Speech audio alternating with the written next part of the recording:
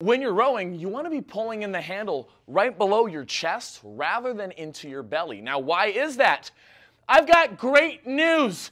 You actually get to use the Pythagorean theorem. Remember that? Remember how you thought you'd never use it? Well, we actually use it in rowing because when we pull directly into our belly, this is a straight line out of the machine. However, that's the B side of a right triangle. It's the long side, but it's not the hypotenuse. If we pull into our chest, that's the hypotenuse of the triangle, of the line of pull. And we know that a squared plus b squared equals c squared.